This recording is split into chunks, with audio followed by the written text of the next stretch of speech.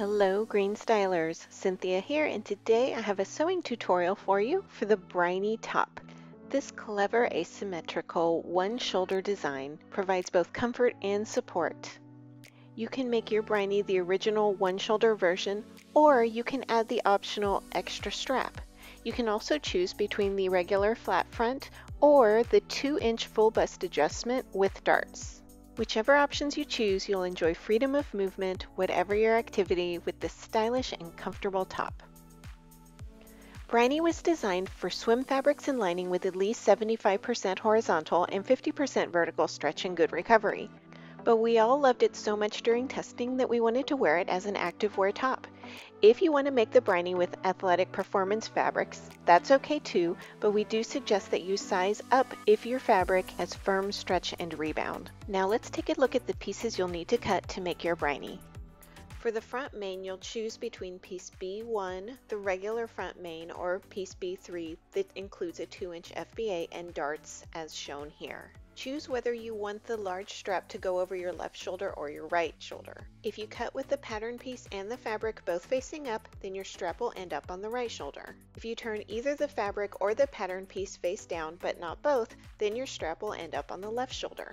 And if you're a projector user like I am, fabric face up will result in a right shoulder strap and fabric face down will result in a left shoulder strap like I have here. Whichever shoulder you choose, just make sure that your cutting remains consistent throughout all of the pieces. Cut one front main piece, and if you're using the extra strap, be sure to mark the placement marking on your fabric.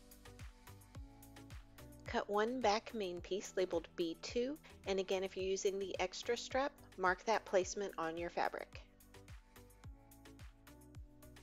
Cut one front liner piece, either L1 or L3 for the 2-inch FBA. Cut one back liner piece labeled piece L2. Cut one band C1 on the fold and choose between a 1-inch elastic or a 1.5-inch elastic cut line. You'll also need to cut a piece of underbust elastic according to this chart, which is on page 9 of the tutorial, and as always, stretch it around your body to test for comfort before committing it to your garment. If you're using the optional extra strap, cut one piece according to this chart, also found on page 9 of the tutorial. Follow along here for the darts if you're using the FBA version. If not, skip ahead to the shoulder seams. These darts are ridiculously quick and easy when stitched on the serger, but if you'd like to see them done on the sewing machine, I've done that before for the Arcadia and we'll add that link to the video description. Begin by folding the dart right along the point, aligning the two raw edges with right sides together and pin in place.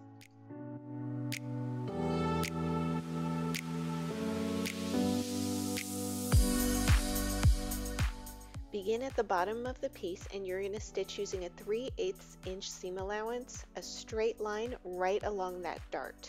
Maintain that straight line, 3/8 of an inch seam allowance from the dart edges, and then continue stitching a straight line right off the edge of the fabric. And you will notice that to maintain that straight line, you will pass the point of the dart.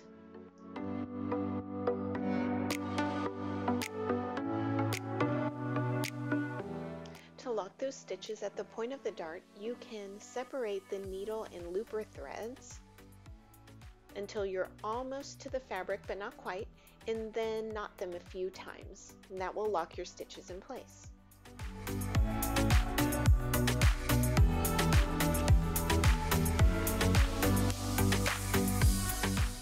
Another option would be to take that serger tail and thread it through a needle with a large eye, like I've done here.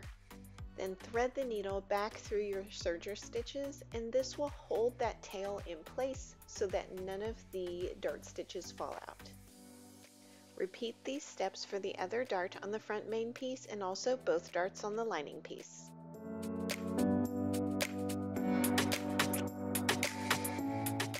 We'll align the shoulder seams with right sides together and pin in place.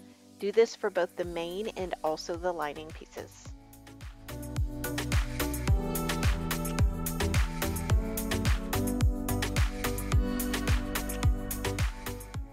stitch using a stretch stitch or serger and a 3/8 inch seam allowance.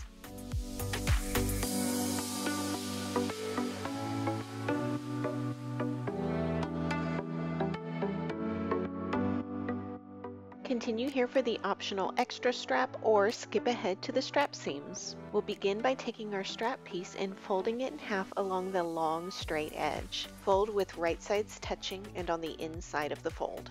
I'll be freehanding the fold as I stitch, but you can also pin or clip the entire strap. In addition, we'll be adding a length of 1/2 inch elastic to the seam as we stitch, so we'll have 3 layers, the 2 raw edges of fabric plus the 1 edge of elastic.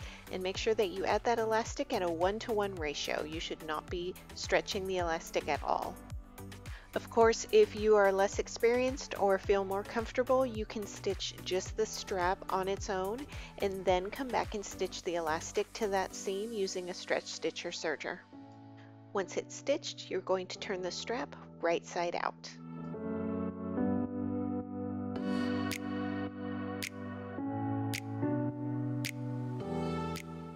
Bring over your front main piece. Find the marking for the extra strap placement, and you're going to take your strap and place it with the right side facing down, so the seam of the strap should be facing up. Place it right on that mark and baste it into place.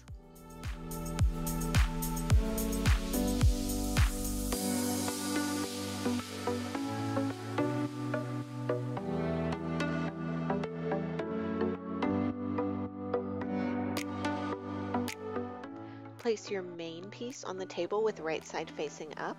Bring over your lining piece and lay it on top with right side facing down so that right sides are together. Carefully adjust the fabric to line up the edge that includes the sharp curve on the back piece and pin in place.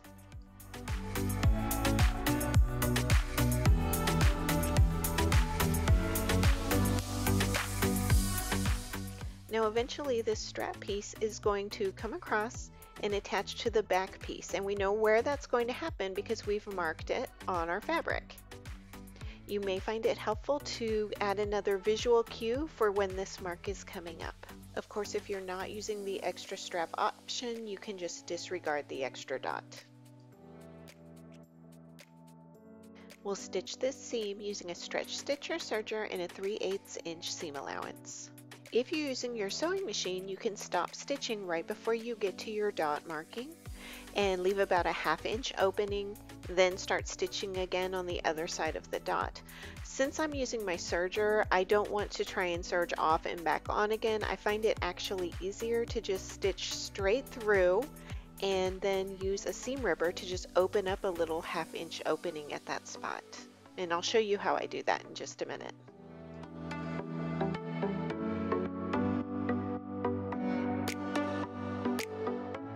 Now before we deal with that dot in that little opening, we're going to add some 1/4 inch swim or clear elastic to this seam.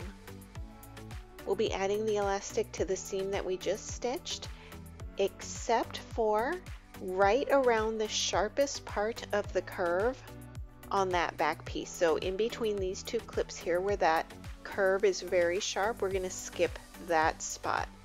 As we attach the elastic, we're going to use a stretch stitch. I like to use the number 8 or zigzag stitch. We'll be attaching the elastic to the main fabric side of the seam at a 1-to-1 ratio, so no stretching. And we want to make sure that that elastic stays within the seam. So you don't want the elastic wandering off onto the top. You want it to stay right there in those seam stitches. I've gotten to my first clip marking, which indicates that I'm getting close to that sharp curve on the back. So I'm going to cut my elastic and I'm going to start stitching again past the other clip, and I'm just going to leave that little corner elastic free.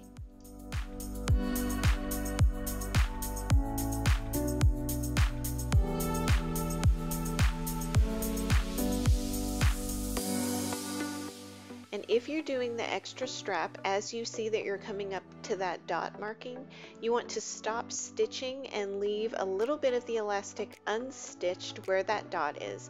I'm actually going to be clipping my elastic, but in retrospect I realized that was unnecessary. All you have to do is stop stitching before the dot and then start stitching again immediately after the dot. And when you do it that way, the elastic will be perfectly in place for when you insert that strap and then close up the seam later on.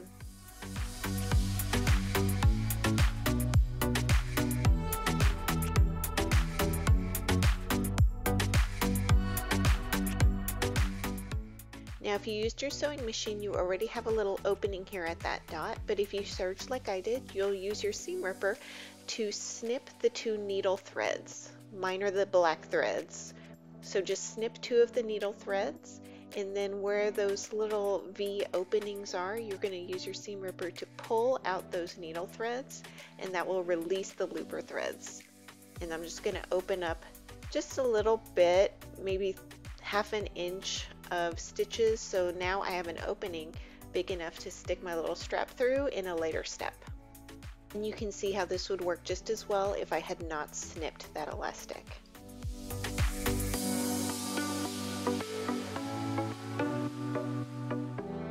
Now we'll pin this other side. You can see that the lining is more narrow than the main fabric, so you're going to want to lift and pull over the lining so that those raw edges line up perfectly. The reason that the lining is more narrow is so that when you're wearing the Briny, the seam is getting pulled in toward your body, so the seam and the lining will not be showing as you wear your top. And if you're using the optional extra strap, it should be basted to your front bodice right about here, and you're going to be stitching over it, so just make sure that the rest of the extra strap is pulled out of the way as you stitch.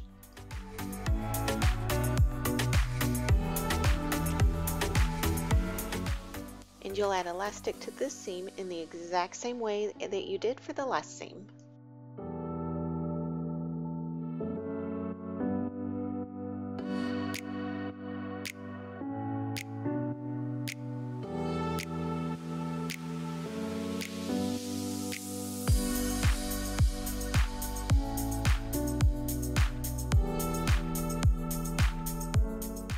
And here is where you previously basted the extra strap to the front bodice. Now it is stitched into that seam. Now we need to turn the whole thing right side out by reaching into the strap and pulling the back end all the way through.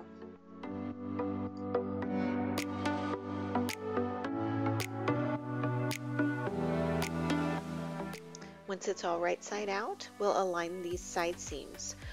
Open up the front main and lining so that both are facing right sides up on the table and the side seams are all exposed, and do the same with the back pieces. What we're going to do is lift up the back pieces and we're going to lay them on top of the front pieces so that the right sides are all touching. We have the right sides of the main touching each other, and then we have the right sides of the lining touching each other. We're going to pin or clip these side seams all the way across both sides. Make sure to line up the seams where the lining meets the main and just pin that carefully.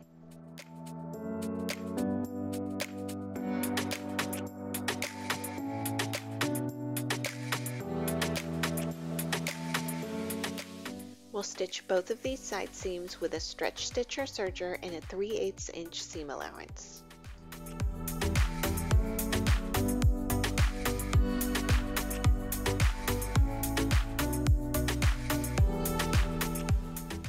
Now turn everything right sides out, and we're finally going to deal with that little extra strap and insert it into the back. So the strap will cross over the main strap and be inserted into the back bodice.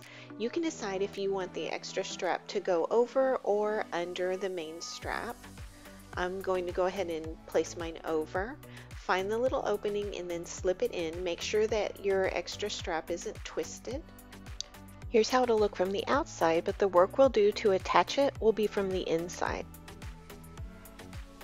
Find that seam with the little opening, and you're going to pull that strap out just a bit. I have it pulled out a little bit too much here, but just so that you can see it. You're going to line up that seam again. Make sure your elastic is lined up, and you're going to baste it right across here. The reason that we based on the strap to start with is so that you can have an opportunity to try on the top and adjust the length if necessary. Keep in mind that the extra strap should be slightly shorter than the regular strap, and also when you try on the top, it may not come down as low as you expect, but keep in mind that the band that you'll be adding will pull and hold it down, and the vertical stretch on your top will come into play, so you'll need to stretch it down over your bust when you try it on. And once you're happy with your fit, use a stretch stitch or serger to securely stitch that seam in place and also to attach that elastic to the seam.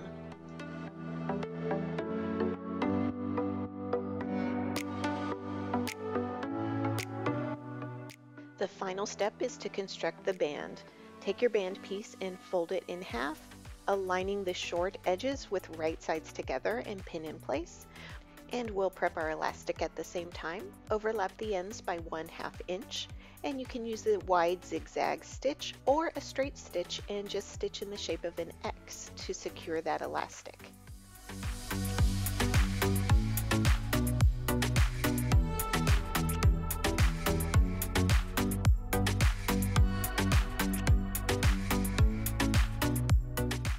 Stitch the band using a straight stitch and a 3/8 inch seam allowance.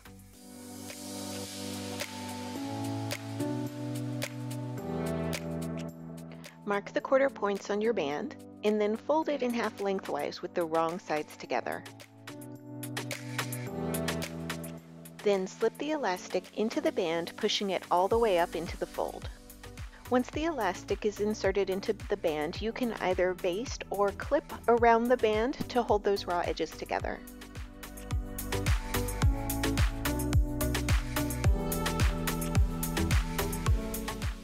With the elastic inserted, the raw edges aligned, and the quarter points marked, your band is now prepped to attach to the top. You may also find it helpful to baste the bottom edge of your top and lining together. Now mark the quarter points on your top by finding the center front and the center back, and then align those together to find the quarter points on the side. Just be aware that the side seams will not be quarter points. Decide which side of your band is going to be the right side, because you'll want to align your band with right sides together on your top. Match up the back seam of the band with the center back of the top, and pin the band to the top, matching up all 4 quarter points.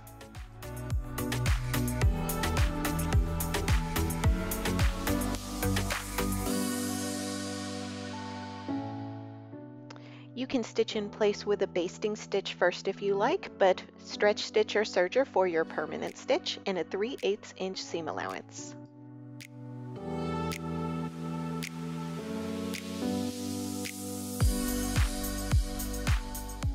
And that's it, you are done. Congratulations on completing your very own Greenstyle Briny top. Please be sure to share across social media and use hashtag GSBriny. We'd love to see your makes and look forward to hearing from you. Happy sewing from all of us at Greenstyle.